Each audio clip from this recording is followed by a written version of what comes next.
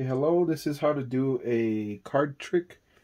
Of course, for the first two, I do have the Ace of Hearts and the Ace of Spades at the beginning, right? Ace on top. So what you're first going to want to do is how to do the Houdini shuffle. Of course, you're going to want to grab a good chunk on top, holding the pinky hole at the bottom, grabbing chunks, place on top. One more time, chunks, chunks, chunks, placed on top, and still on the same, you still have both the cards shown on top. Of course, the audience doesn't know this. It looks like a fair shuffle. So then you're going to want to show the cards to the audience, flipping both sides, and while doing so, you want to do it quickly on the side, a pinky hold of the Ace of Spades, right? So you're showing the audience, and then you're going to want to grab the card face up towards you and put them together. See how it's shown? It looks like one card, but in reality it's two. Of course, this is not shown to the audience. And you're going to want to grab your thumb and your middle finger and your thumb.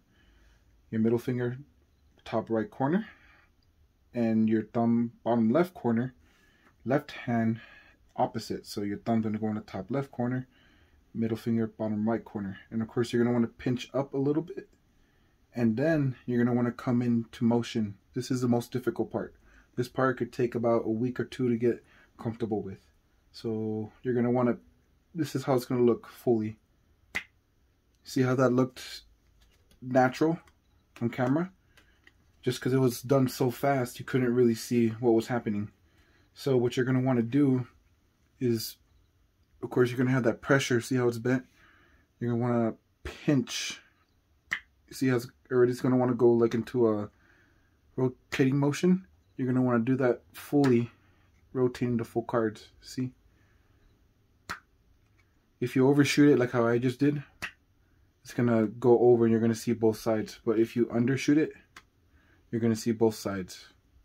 So this is how it should look. And at the end, I like to pinch my thumbs at the end just so it could, you know, go through the full range of motion. So once again, voila.